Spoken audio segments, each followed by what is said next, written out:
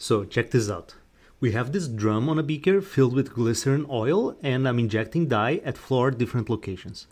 The drum core and the beaker walls can rotate independently. Here I'm going to slowly rotate the beaker walls while I keep the drum fixed. We'll do 2 full rotations, and as we can see, the dye appears to have fully mixed, right? Well, let's see. I'll slowly rotate the beaker now backwards, 2 full rotations. If it was really mixed, that process should not be reversible, right? Well, as we can obviously see here, the dye fully returns to the original locations, pretty much unmixed. So that means that the dye never mixed to begin with. So this shows some really deep insight into the fundamentals of turbulence.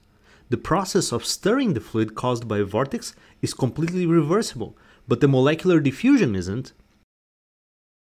So when we consider the effect of molecular diffusion, we see that the dye can spread in space. But the vortex has the role of bringing different regions of the fluid very close together by winding them so many times that they become really closely packed.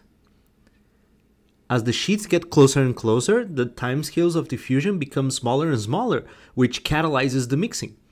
So this is why turbulence is so effective at mixing a fluid, because it greatly enhances the molecular diffusion process by winding and crinkling the internal surfaces of the fluid volume and bringing them microscopically close together. Pretty cool, huh?